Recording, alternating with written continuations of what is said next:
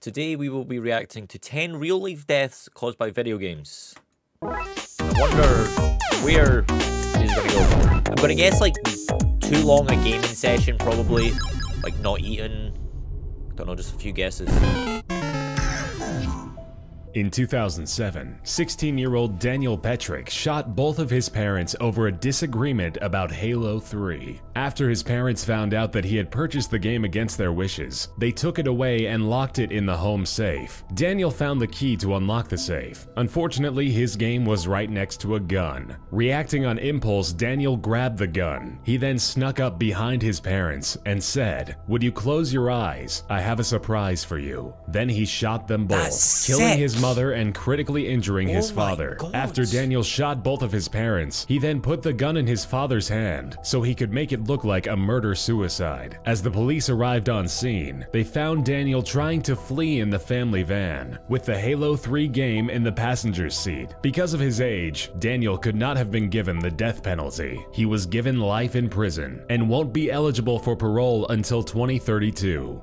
That's mad. In 2012, an 18-year-old only known as Chuang died at an internet cafe in Taiwan after reportedly playing the video game Diablo 3 for 40 hours straight. An attendant at the cafe found Chuang resting on the table next to his computer. The attendant woke him up. Chuang then stood up, took a few steps, and then collapsed onto the ground. He was pronounced dead soon after arriving at the hospital. His death was due in part to a blood clot in his leg, presumably from sitting in front of that computer too long. Blizzard, the parent company over Diablo, released a statement that said, "We feel that moderation is clearly important, and that a person's day-to-day life should take precedence over 100%. Any form of entertainment."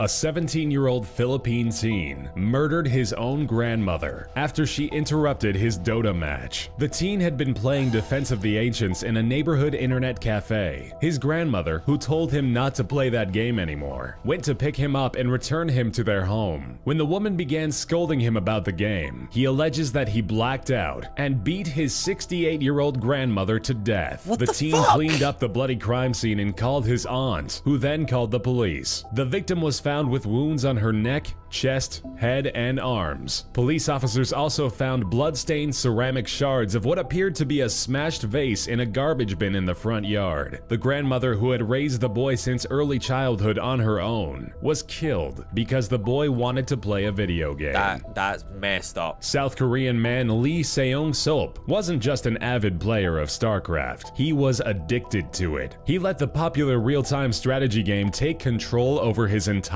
life. In 2005, he started spending all of his time playing the game, which cost him his job and longtime girlfriend. Lee would spend almost all of his money in an internet cafe to play it. He was used to playing 14 to 18-hour sessions, but when he started a 50-hour session, that was the end of his gaming days. At the end, he collapsed and died from exhaustion and dehydration. When it comes to games, there's a difference between healthy enthusiasm and an unhealthy addiction. In this, like, sorry for pausing the video here, but this is now the second case of like people playing the game for too long. Now, going back to when I was younger, I used to play games for, when he said like between 14 and 18 hours, that's somewhat average, kind of, for when I was back in my teens kind of thing. But I would always, every few hours, get up, go to the bathroom or get something to drink, because you'll dehydrate. My mouth goes dry and I want a drink. It's not just that I need a drink, I actually want one to. And this is crazy. Case, the man's love for StarCraft consumed him.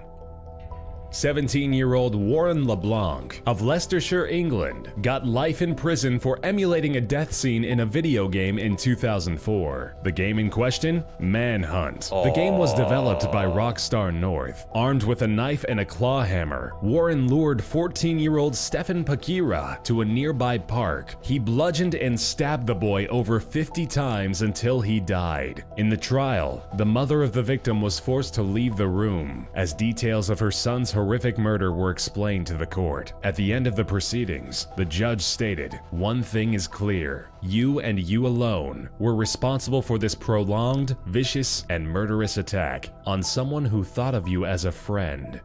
That's In messed up. 2013, an 8-year-old Louisiana boy intentionally shot and killed 87-year-old Mary Smothers, his own grandmother. The event happened only minutes after the boy started playing Grand Theft Auto. Authorities believe he intentionally shot Mrs. Smothers in the back of the head as she sat in her living room watching television. Family and friends of the victim have stated that the victim and the juvenile had a normal, loving relationship and even shared the same bedroom. The sheriff's department released a statement saying investigators have learned that the juvenile suspect was playing Grand Theft Auto 4 just minutes before the homicide occurred. The boy, now living with his parents, won't face charges. Under Louisiana law, a child younger than 10 is exempt from criminal responsibility.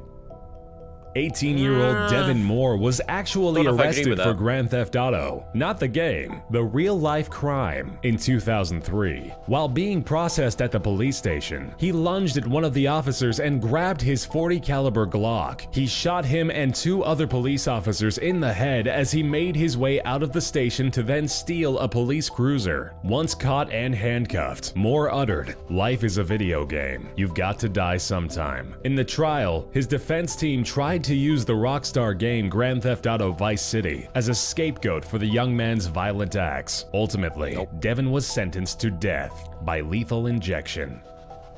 In 2014, an 11-year-old boy in the Philippines was stabbed to death by a 16-year-old male. Allegedly, the 11-year-old victim hacked into the older teen's online Dota 2 account. According to the family and police investigations, the victim was taken to a construction site where he was beat up by the suspect. His head was slammed on the walls repeatedly before being stabbed over 40 times. The 16-year-old suspect denied any contact with the victim. However, he was found with heavily blood-stained shorts and drops of blood leading up to his house. The stabbing was so horrific that the mother couldn't recognize her own son.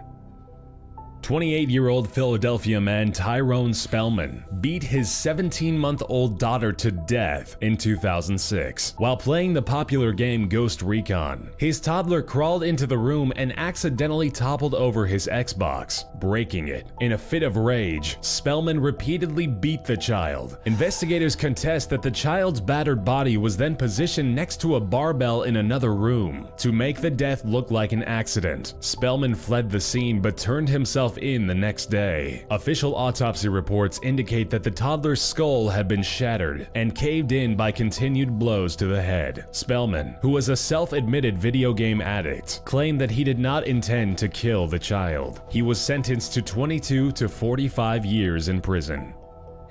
In 2014, 12-year-old Peyton Leutner was stabbed 19 times and left to die in the middle of the woods. The culprits responsible for the attempted murder were 2 of Peyton's close friends, 12-year-old Morgan Geiser and 13-year-old Anissa Wire. The 2 girls were trying to please a fictional video game character, Slender Man. They thought that if they sacrificed a real person to him, he wouldn't haunt them or hurt their families. According to court documents, they told detectives they had been planning to stab her for months. Investigators discovered more than 60 drawings of Slender Man in Geiser's bedroom. One drawing depicted a girl lying on the ground and a person standing over her with the message, "I love killing people." Once the pair lured Peyton into the woods, one of the girls pounced on her and started to stab her repeatedly. During the entire ordeal, the victim was screaming in agony and saying, "I hate you guys. I'll never forgive you. I trusted you." Once the attack was over, the girls ran away. Miraculously, Peyton survived the attack and crawled her way to a nearby trail where she was discovered by a cyclist. Leutner has made an amazing recovery from the attempted murder, and as of this year, the girl who came within a whisper of death celebrated her 13th birthday.